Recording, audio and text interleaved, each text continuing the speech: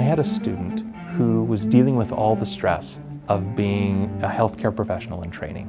Tremendous amount of learning and very little time to learn that information and to put it on the exam. We set up an opportunity for them to have some creative writing as an outlet.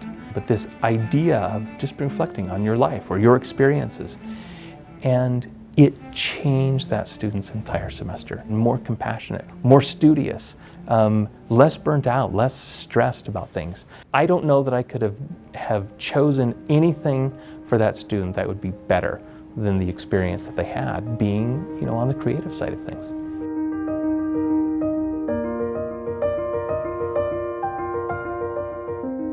Memory is something that supposedly lives in the mind, although if you cut through the human skull and examine the tissue lying beneath, you will not find anything tangible among gray matter labeled memory. He cannot stop grasping the air, but to catch it is far less easy with what he's got.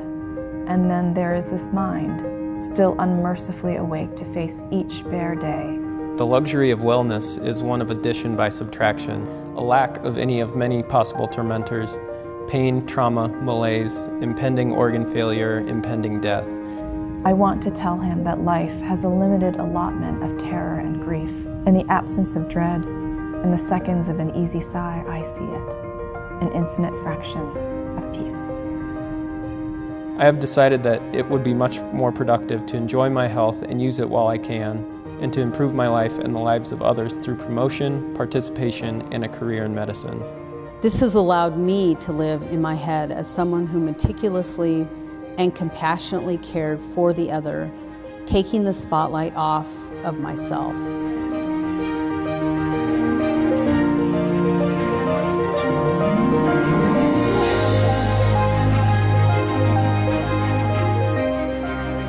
It's been well known for a long time that various types of art, think written art, literature, poetry, the graphic arts, music, have had a dramatic effect on how people heal, particularly from serious and chronic diseases. Think about how medical humanities originates in the 70s as medicine is getting all these wonderful new diagnostic tools and tests. They're seeing these horizons open up, but it also requires students to take more chemistry, more biology. There were physicians in some medical schools who felt that although these tests were wonderful, they were moving students, medical students, away from that connection between the physician and the patient. Using the humanities, we learn a little bit more about how as individuals we observe the world around us, which impacts how we observe and make decisions in treatment and care of patients. Reading classical literature, reading philosophy, I think that's really opened up a greater understanding of how to understand humanity, and that I think accelerates, how I practice medicine.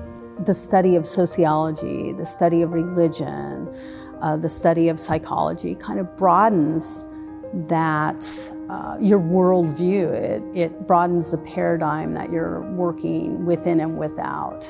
Students who are interested in the same kind of relationship, in understanding how the humanities and the arts can use health and illness as a lens to better understand our humanity. What can we do to provide resiliencies? And I think that's some cool stuff that we're doing, is this idea of art, this idea of writing, of literature. It's not just studying, it's doing. This idea of practice. What are we doing with the practice of medicine? It should include the other parts. What has happened across the country is an increasing focus in this area, that one can design the humanistic experience, if you will, that one can design the art, the environment, the surroundings in which healthcare is delivered to create a calmer environment, to create an environment where healing is enhanced.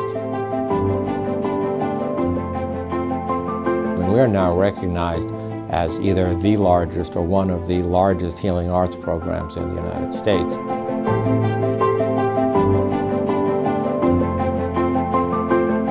At the University of Nebraska at Omaha, we have a thriving minor in medical humanities, over 85 students and counting, and we're ready to offer our major. And this is built on the strengths of our faculty members, the artists, humanities scholars, and social scientists who are part of this group. The partnership between UNMC and UNO is important because it takes the humanities experience and expertise at UNO and couples it with the medical side at UNMC. The relationship that we continue to enjoy between the University of Nebraska at Omaha and the University of Nebraska Medical Center continues to get closer together. And so when the decision was made to explore the possibility of creating a major, developing a Board of Regents designated center of excellence in the health humanities, the expertise was just very fertile and very ready to move forward. So I think the students can really benefit from the idea of faculty sharing our expertise, sharing our knowledge, and helping that learning flow from the first undergraduate course to the finishing of a doctoral degree. And it really helps bring people, the community at large, closer to the cause when they see that the individuals working for these health organizations, they're not just there collecting a paycheck, they truly, truly care about the individuals that are in these health journeys and crises. So the ripple effect just goes on and on and on. I also see this as outreach, and yet another outreach opportunity. It's not just us, and it's not just UNO, it's the community of Omaha, it's the state of Nebraska. To bring our students into underserved communities throughout our city, to work alongside and to help the people that they'll be serving one day in the near future in a clinic. I would really like to see how the Health Humanities Center can impact 500 miles away. We need to put fresh eyes on healthcare in America, and who better than our artists, our humanities scholars, and our social scientists.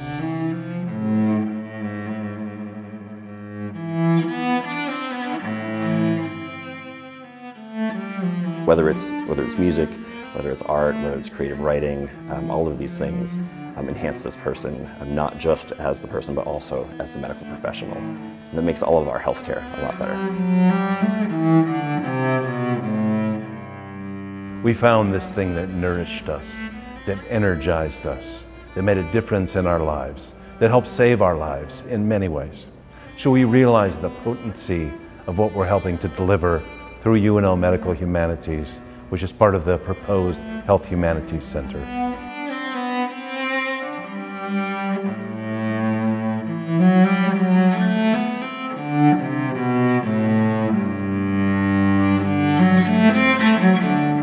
The humanities extend the ability to care. They bring it together. Think color, think sound, think smell, think, all of our senses feed information in that helps us deal with our environment, and when we're dealing with illness, helps us heal.